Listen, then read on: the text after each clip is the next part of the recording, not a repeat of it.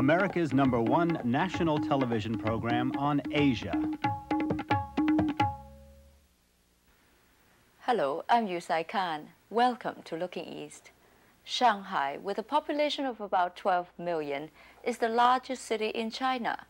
Tonight, we'll take a look at this important city, its fascinating past, and its thriving present. You will meet its illustrious mayor, Mayor Jiang Zemin, see some surprising Shanghainese architecture, and finally, tour Shanghai's old town, the only part of the city that has never known foreign occupation.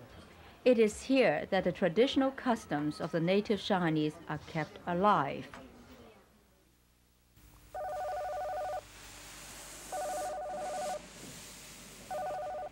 Good morning, Mr. Howard. This is your wake-up call. Would you like the weather forecast for today?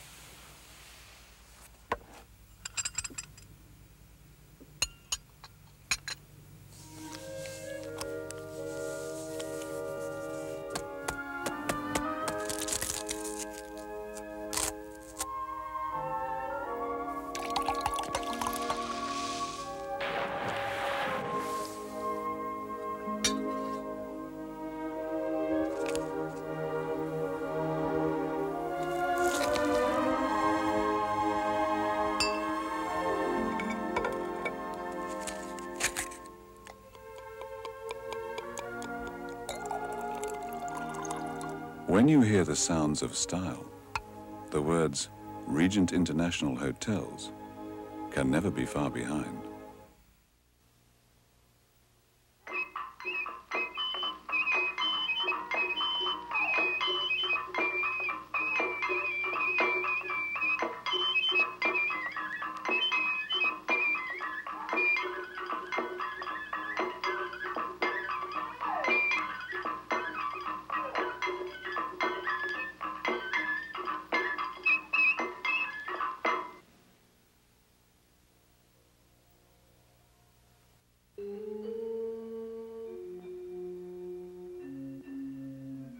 Malaysia, an experience more than you could ever imagine.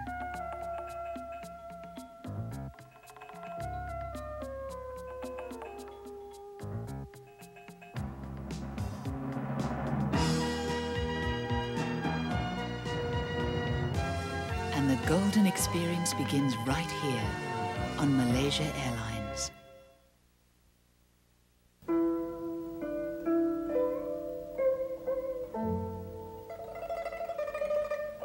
Morning in Shanghai, China's largest city and busiest port, located near the mouth of the great river Yangtze.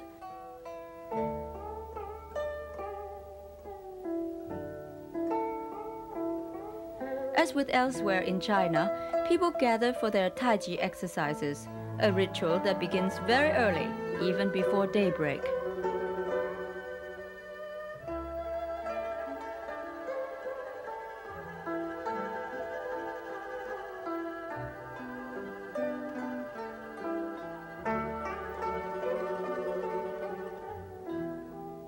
Then, as the morning wears on, many would adjourn to these nearby food stalls for breakfast before heading off to work.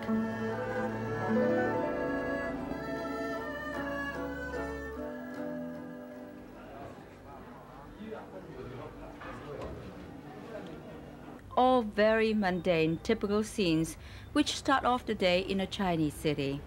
Yet there was a time when Shanghai was anything but typically Chinese, when it was known as the Paris of Asia.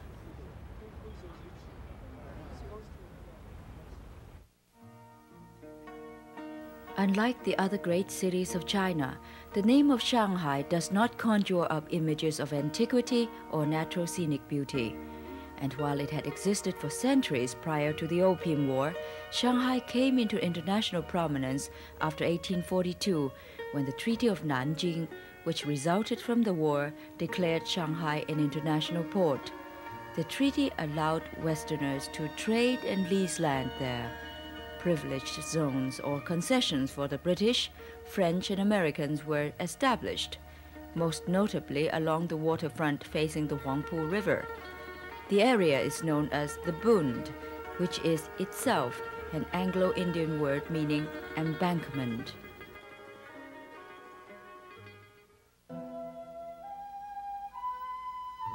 In the years after the fall of the Manchu dynasty, Shanghai's reputation grew as a decadent metropolis, rampant with prostitutes and gangsters, show business and big business. Native Shanghainese became known for being shrewd businessmen. Important industries like steel and textiles flourished. Yet at the same time, there grew an underclass of the exploited, slave laborers, beggars, armies of the poor and homeless. This coexistence of extreme affluence and poverty made Shanghai a breeding ground of revolutionary politics. The Chinese Communist Party was founded here in 1921.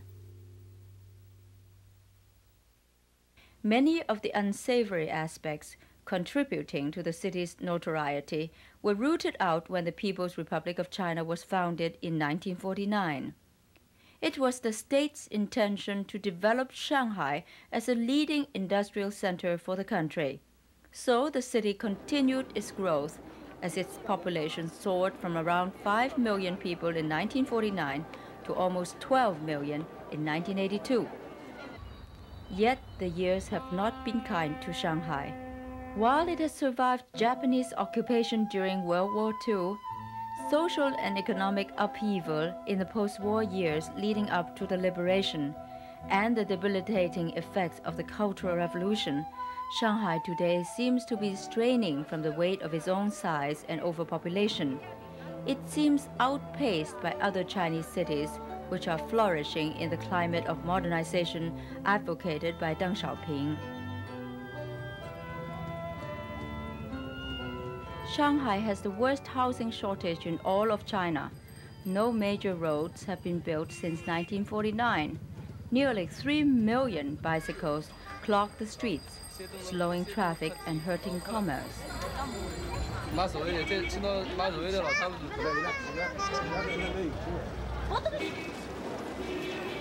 Try getting on a bus on Nanjing Road, the city's main thoroughfare, or try making a telephone call across town, or try finding a place to get away from the noise, dirt, and congestion.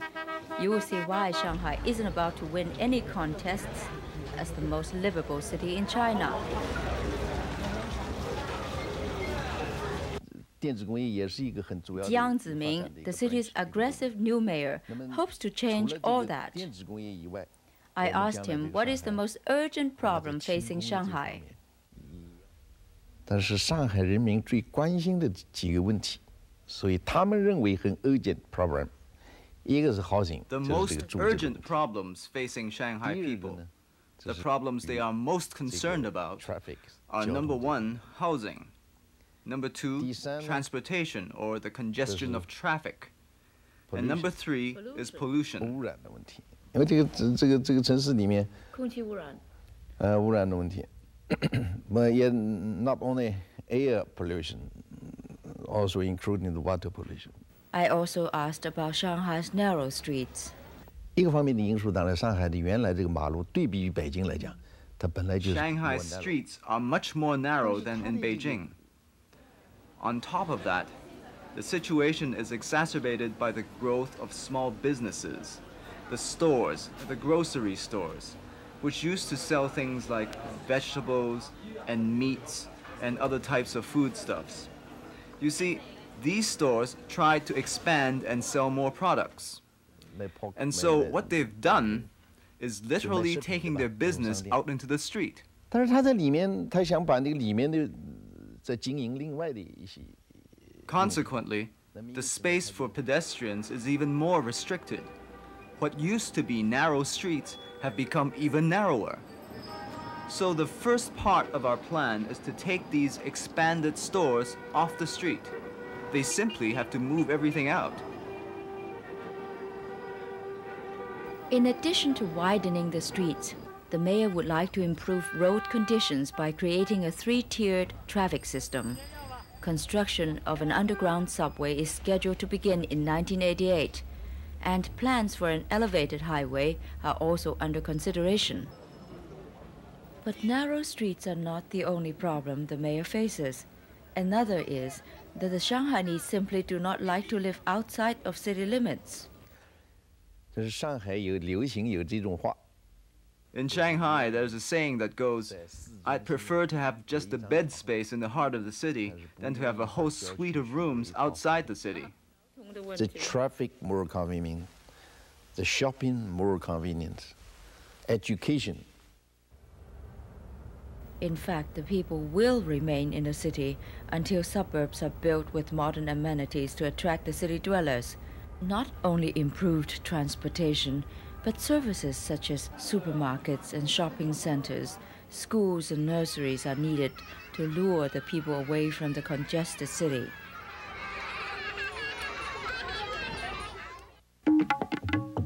Coming up next, more on Shanghai. For centuries, artisans in the imperial city of Beijing have created works of imperial quality. Today, this tradition continues at the Beijing Jade Factory. See how craftsmen create these works of exquisite beauty and buy them at the lowest prices. So while in Beijing, visit our factory or our main stores, the Arts and Crafts Service Center and the White Peacock. Imperial quality at an affordable price. China today. Experience the excitement and wonder with CAAC, the national airline of the People's Republic of China. CAAC flies to China more frequently than any other airline, with non-stop service from San Francisco. Flights also originate from New York and Los Angeles. Experience China today with CAAC. One airline takes care of the Pacific traveler like no other, with the only first-class concierge at every gateway airport and a superb onboard menu to help the Pacific traveler arrive relaxed, refreshed, and ready to do business. Maybe that's why one airline flies more people across the Pacific than any other. United, rededicated to giving you the service you deserve. Come fly the friendly skies.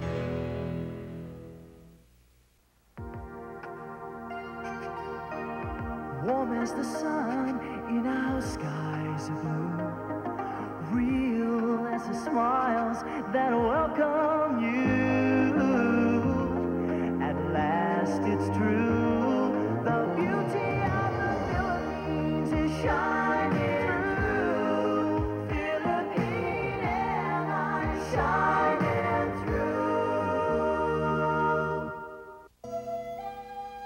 For a tourist in Shanghai, one of the most impressive things about the city is the architecture, which recalls its cosmopolitan past. In areas which used to be the French and international concessions, there are stunning consulate buildings and millionaire residences in architectural styles ranging from Gothic to Art Deco. However, many of these buildings seem old and run down today, with windows and balconies cluttered with clothes lines and laundry. It seems only a matter of time before they give way to monotonous, unsightly high-rise complexes. I asked the mayor about a building preservation policy. 现在我们也有一种就是维修保养啊。Now we do have a kind of building policy. For the buildings that are more beautiful and have historical value, then we do our best to preserve them and keep them in the original style. But there are also other buildings to which we have to take a different attitude, because we have to comply with our renovation plans for, say, an entire neighborhood, and we have to conform to a particular building style for that neighborhood. 因为有的我们要服从于整个的一个城市的规划，那么这个在这条街里面，我们要造成一个怎么样一个形式的？ But a visitor to Shanghai may not have preservation on his mind. It may be the food. Shanghai cuisine is among the best in China, and there are many fine restaurants where one can sample the fare. You haven't lived until you have tasted the delicious Shanghai crab.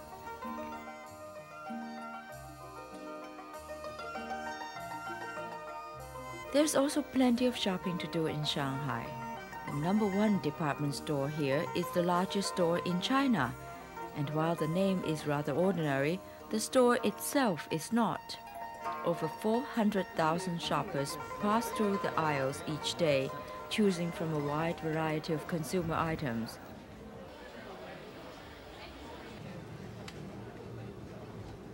And many of these people are not just window shopping. There are a number of interesting tourist sites for the visitors to Shanghai. This famous jade Buddha was brought to China from Burma. It is over 1,000 years old. High atop a hill in the suburbs is the largest Roman Catholic church in the Far East, more evidence of the influence of the West. And tourists can do as the Shanghainese do, visit the Longhua Pagoda and admire the plum blossoms. In the evening, Shanghai offers a wide choice of cultural events.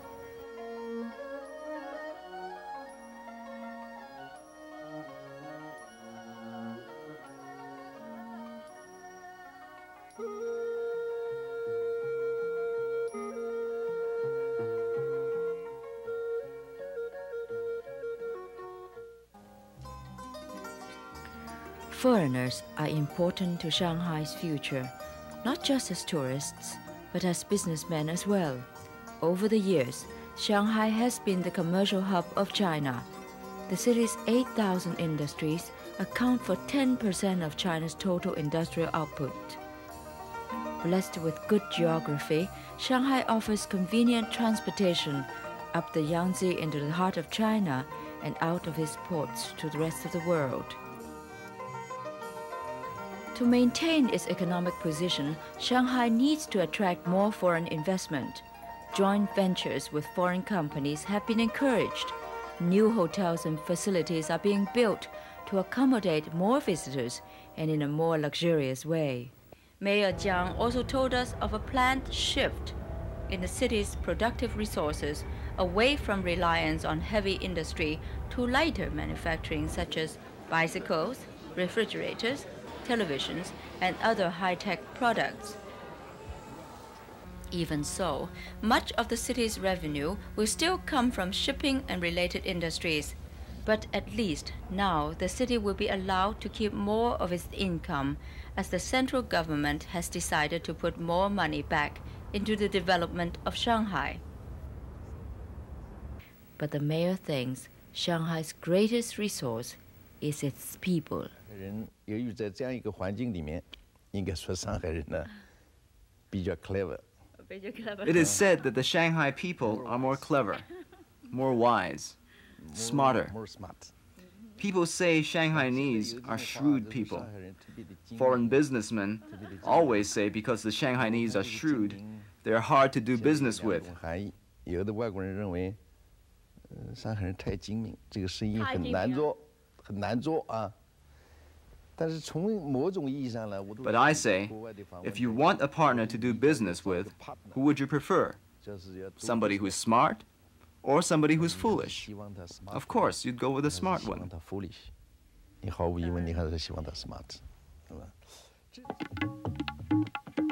Next, the old Chinese city.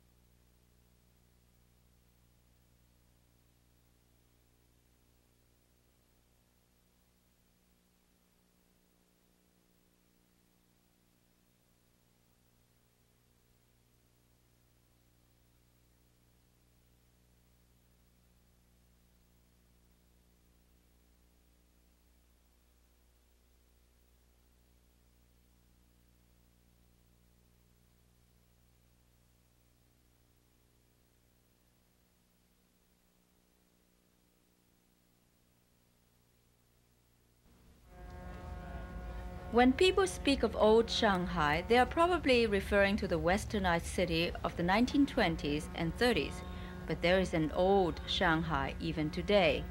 This is the part of town known as the Chinese city. It's the oldest inhabited part of Shanghai.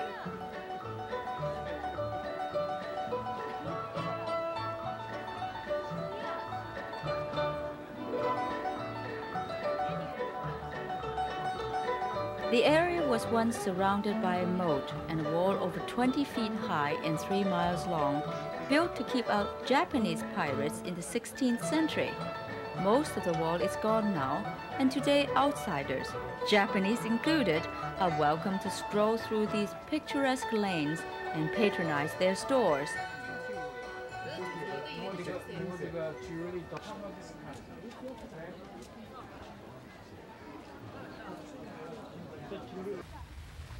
One popular attraction is Yuyuan, a classical Chinese garden with greenery, waterfalls, and stunning ornamental rock formations.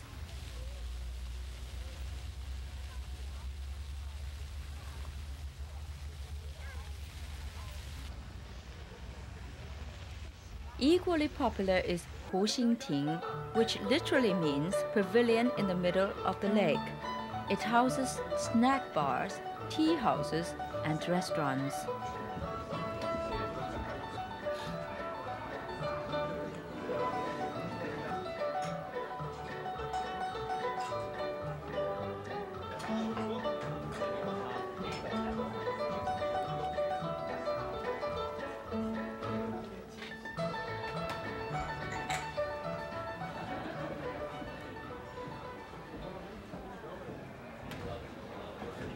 I've at the oldest tea house in Shanghai. It's over 130 years old. The store is open from 4 o'clock in the morning until about 9 o'clock at night, and people come here do nothing but drink tea and socialize. They serve about 10 different kinds of tea from all parts of China, and depends on the grade of the tea, you pay either 15 cents per pot or 40 cents per pot. So now we drink tea. The teacup must be high, above your eyebrows.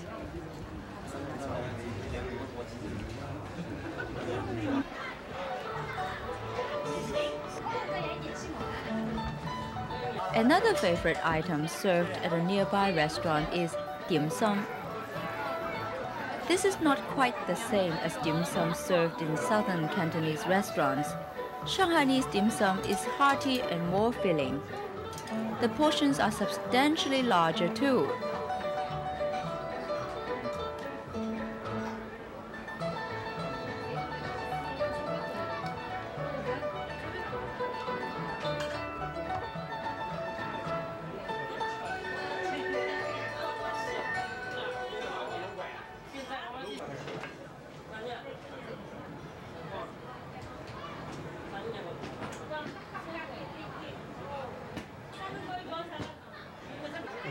Of course, since this is such a hot spot for tourists, tables are hard to find, so you may be better off eating on your feet.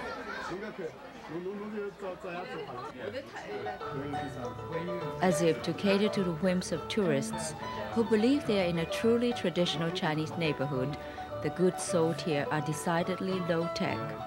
Being close to tea houses, you can naturally find a wide variety of teas or teapots.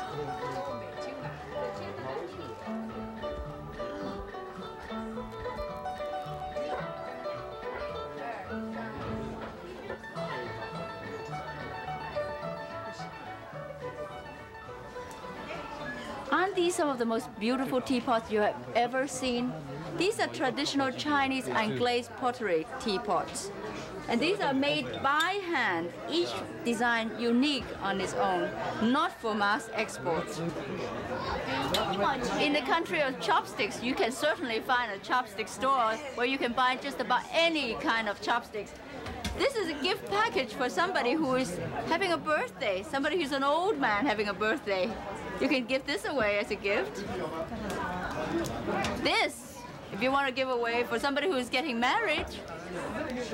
Now, I have never seen this before, but look at this gorgeous gift box. where you can have 6 pairs of chopsticks all stored away. Of course, in traditional Chinese stores like these, you don't expect them to tally up your bill with a calculator.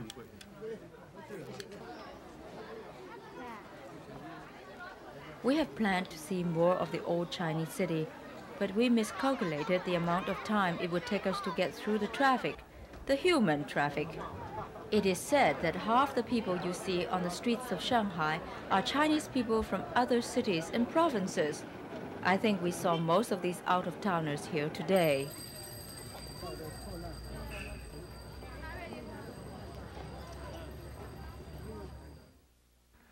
The Chinese government has designated Shanghai as one of the 14 开放城市, special cities open to the outside. Special legislation has been passed to encourage foreign trade and investment in these cities. Given the creativity, drive, and ingenuity of the Shanghainese, I'm sure it will once again become the center that it once was. That's our show for tonight. See you next week. I'm Yue-Sai Kan for Looking East.